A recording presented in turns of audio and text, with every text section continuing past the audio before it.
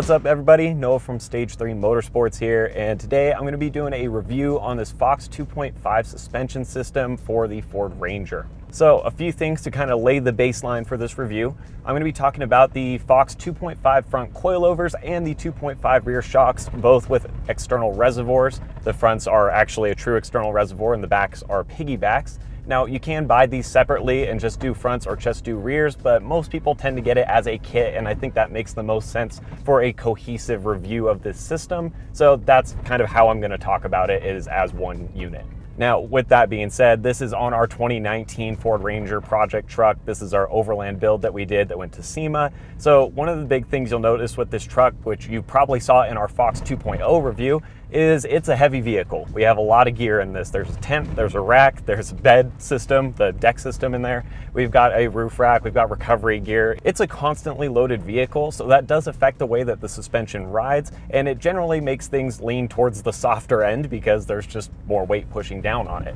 So I'll try to keep that in mind through the review and continue to mention how that may or may not affect things, but I wanted to lay that out there right off the bat so that you guys know, because a lot of your vehicles may not be set up exactly the same as ours is. So to get into kind of the meat of the review and talk about actual specs and fitment with this system, the way we've got it set up is basically at 2 inches of lift in the front and no inches of lift in the rear. So all the lift comes from the front, and they're adjustable from anywhere between 2 to 3 inches, and you can definitely go higher, but we left ours at 2 inches, which is where they came right out of the box. And that was about the same height that we were running with the previous Fox 2.0 system, and it made a lot of sense to keep that because we were going to be running the same tire size and everything too. And I am a big advocate for sticking to a lower lift with a larger tire and not raising the center of gravity to a point where it gets dangerous in these vehicles. But if you are somebody looking for a bit more lift and you want to squeeze a little bit more height out of it, you definitely can. The only thing I recommend is not maxing them out at a full 3 inches, because oftentimes with coilovers or leveled struts or any of these lift systems, they don't respond super well to being maxed out because you're putting so much pressure on those springs with the preloads that it just rides terribly and you lose a lot of the performance that you could have had by just backing it off a bit. So if you are looking to go higher, my personal recommendation is probably go to 2.5 or 2 3/4 and don't push it too much farther than that. Now, talking in terms of wheel and tire fitment with this system, obviously depending on the height you're running, you're going to be able to fit different sizes of tires, and wheel offset and everything else factors into that too. But what I will say is for our Ranger at 2 inches of lift, we're running a 285/70/17 BFG KM3, which is their newest mud terrain, and that's on a Black Rhino Stadium wheel, which is a 17 by 8.5 inch wheel, which I believe is running a 0mm offset here. With that being said, and getting all the specs out of the way, let's talk about the real meat here, which is how this system performs off-road and what the benefits are that you're going to see with a 2.5 inch coilover kit. So because it's 2.5, what they're referring to is the 2.5 inch diameter of the actual shock body. So that includes the shock in the coilover and obviously the rear shocks. Now that's going to allow more fluid in these, so you're going to get less fade, there's more fluid to move, but you also get a larger piston there, and you're getting valving that's specifically designed for the Ranger platform. So this is by no means a universal kit or a universal shock. Fox put the time in to make sure that this was going to work for the vehicle it was going on. Now, the other benefit is, of course, these external reservoirs or piggyback resis that you have from the rear, and what that allows is somewhere for the fluid to go. So as your shock's moving, if you don't have a reservoir, that fluid has to stay within the shock body, and the piston can only go so far. In the terms of this system with those external reservoirs, you now have somewhere else for the fluid to go, so that piston can push a lot further up and down within the shock body because it can move all the oil into those resis.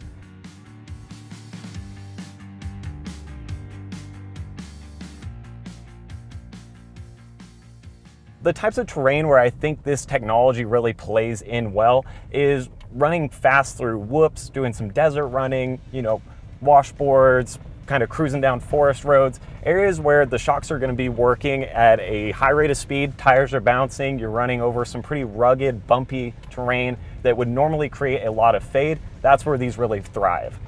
I can say just from the experience here of hitting whoops out in the cinders or even cruising over some of the rockier forest roads that aren't necessarily technical four-wheel drive, but certainly rough, these really resist fade well, and they handle the weight of this truck well. Because even though we've got hundreds of extra pounds of equipment, it takes a long time before you feel any sort of ride quality difference or any sort of suffering there. And even when they do start to finally get hot to the point of maybe losing a bit of ride quality, the change is not that dramatic. This is an excellent kit for handling this type of weight, and it's also an excellent kit if you're the type of person that does want to push your truck at higher speeds and kind of play around in the dirt a little bit more. I think it is worth noting that if you have a Ranger that has less weight on it anyways, you're probably still going to see better results, because with less weight, there's less strain on those shocks and they don't have to work as hard to keep the truck in control. Now, with this Fox system, it definitely leans more on the softer side of things, and I generally think that's what a lot of people are looking for, what they imagine when they look at these higher end suspension systems, is a nice floaty ride that's going to be fast over whoops and feel like the Baja 1000. And the truth is, it's definitely not that. You definitely can't just throw this kit on and run your truck down Baja at 100 miles an hour. It just doesn't work that way, but it is certainly going to be far better equipped than the stock suspension. And I think you do see a huge difference here between just a regular leveled strut or even those 2.0 coilovers that we had on here previously. As you push the truck faster and faster, these respond well, and because they're soft, they eat up a lot of the smaller bumps, but it doesn't seem to lose control. The vehicle stays very well planted, and even when I was pushing it hard enough to bounce over whoops at 20 miles an hour or even pushing past that and trying to hit the bump stops, the truck definitely maintained control and didn't feel like it was going to run away from me at any point, or like I was getting bucked around too hard to even keep track of where I was going. So all of those are certainly big benefits, and as I mentioned, we're running a heavy vehicle. The less weight you have, the better it's going to perform in those kinds of scenarios. Oftentimes people want to know, hey, how's this going to compare to an Icon or a King? Is it softer, stiffer? Am I going to like the ride? A lot of that comes down to personal preference, but I've found that in most cases, Fox is on the softer side of the spectrum. So it's no surprise here that these are pretty squishy and comfortable. Usually that runs the risk of being a little less controlled, because if the shock is too soft, you get too bouncy and there's body roll, and you can't necessarily control or modulate your braking as well if you're bouncing over rocks or the truck's kind of rolling around. So that can be a negative, and you certainly do experience that at points with this system, but it manages it well. Now, an Icon or a King system usually leans on the stiffer side of things, and they tend to be a bit more planted and will handle catching air or, pushing your truck to the limits a little bit better. But that comes at the sacrifice of not quite as soft a ride. The thing to keep in mind with this information, though, is that a lot of times these higher level systems do have compression adjustments, which is the case here with the Foxes, where you can see those little anodized dials on the resis where you can twist for high and low compression and kind of figure out what's going to be the smoothest ride for the kind of weight you have in the terrain that you run on. So there certainly is some room for change there, and it's worth noting that in this truck, I left that as bare bones, just how it came out of the box with Fox's base shock tune, so to speak. A lot of folks do want to know, like, oh, how does it change as you adjust those dials? And it's kind of hard to say just because not everybody's truck is the same, but you can generally get a firmer or a softer shock to compensate for more or less weight. I just left them at the base level tune here because I wanted the most fair comparison for the other kits we've ran, as well as for somebody taking this out of the box, putting it on their truck, and then going and hitting some roads or trails or wherever it may be. It's pretty obvious to this point that I have a lot of nice things to say about the Foxes, and even with the 2.0s, there's plenty of good to say about these kits, and it's pretty difficult to find cons, especially when you get to this point of suspension equipment, just because everything's pretty nice at this tier. In an effort to be fair, I'm going to try and find a few cons for you and level out where this kit suffers, but there's not much. The first con that I would say is definitely just the sticker shock that you're going to get at this level. Right off the bat, just off the top of my head, I can tell you that the front coilovers alone without the rears are already going to put you a little bit over $2,000 in most cases. And that's not very budget friendly if you're looking for a cheap way to get your truck lifted. In terms of, is that a good value or not? I do generally feel that you get what you pay for with these systems, and if you pay a lot for a Fox 2.5 kit, you're going to get a lot of good suspension performance and something that can take abuse and is going to hold up well over time. But it's going to cost you. If you're somebody who is looking to get a little bit more entry level and doesn't necessarily need the performance of this kit, you'll probably find a lot better deal and a lot better value even in a Fox 2.0 kit or something a little bit simpler. The other con, if you will, is talking in terms of maybe out of the box preparedness. This one feels like I'm pushing it a bit here, but if you're looking for a kit that you don't have to adjust right out of the box or make any changes to, you can just throw it on and run it, the Fox may not be the perfect choice just because it does lean towards the softer side and it's not going to be accommodating to people who have a lot of equipment on their vehicles. So if you're somebody that wants something that can handle this weight and you're not going to have to touch height adjustments, you're not going to have to touch compression adjustments, things like that, you may find yourself a little bit happier with a kit that is a bit firmer out of the box or is just adjusted already to be more accommodating for that type of build. So once again, it really does come down to the type of person, but there's not a whole lot of negatives to pull here because it is just a overall high quality system. So shifting subjects here a little bit, I do also want to touch on just the installation process of this kit.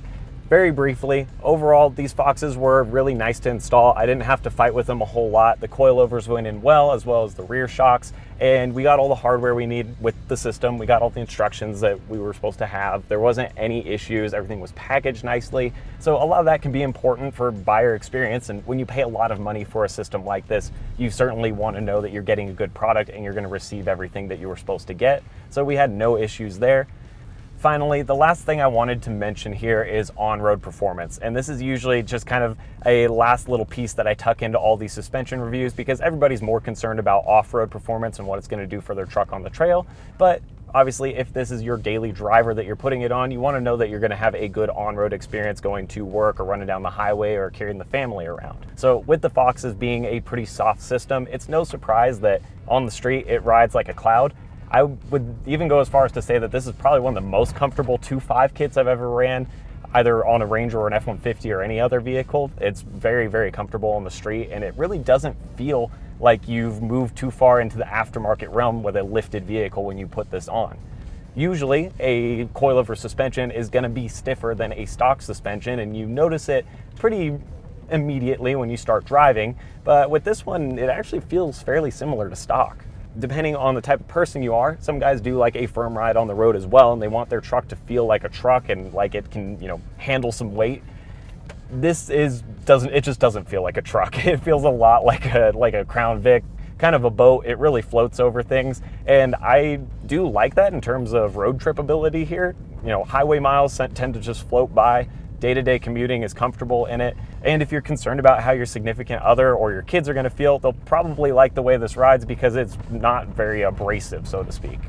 This all, of course, comes with that same caveat of if you adjust the ride height and you adjust the compression on the system, that's going to affect the way it rides on the street too. So you can certainly make this stiffer and you can certainly get a different experience than what I'm having for an on-road ride just by messing with those settings. But overall, I think it's going to be a pretty plush kit for most people. So overall, just kind of talking about this system in terms of everything I've said previously, I do really like the Fox kit, and I think almost anybody that ran the suspension is going to be happy with the results that they get as well as the capability.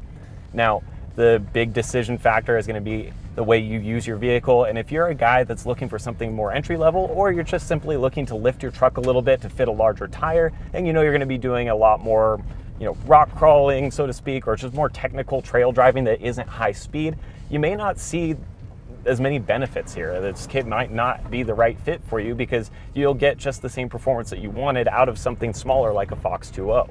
So definitely keep that in mind and keep the type of driving and the way you use your vehicle in mind when you're considering a system like this, because I know a lot of guys that see it, they like the anodized dials, they like the look, they like the idea of running a race shock, and they go for it and lay all that money down, and then they don't ever really reap the benefits of it, or they have buyer's remorse when they find out that they could have gotten something cheaper that would have done the job for the way they drive. With that being said, if you are the type of person that pushes your vehicle hard, or you're doing a lot of long stints off-road, you got a lot of weight in there, and you're really concerned about shock fade, or you want something that'll take those heavier hits when you're pushing out in the desert, this is probably going to be more in your wheelhouse, and I think you're going to find a lot more utility out of this system. Lastly, if you're the type of person that's very detail oriented and you want to know every little spec on these shocks and you want to know about the materials used and everything else, A lot of that information is available on our website. There's also plenty available on Fox's website, and we'll try to get some links down in the description that you guys can click. Also, if you're interested in picking up one of these systems for your Ranger, we'll have that information down there as well. So you can go ahead and check that out. And as always, thank you guys for watching. I hope this was a helpful review for you, and I'll see you next time.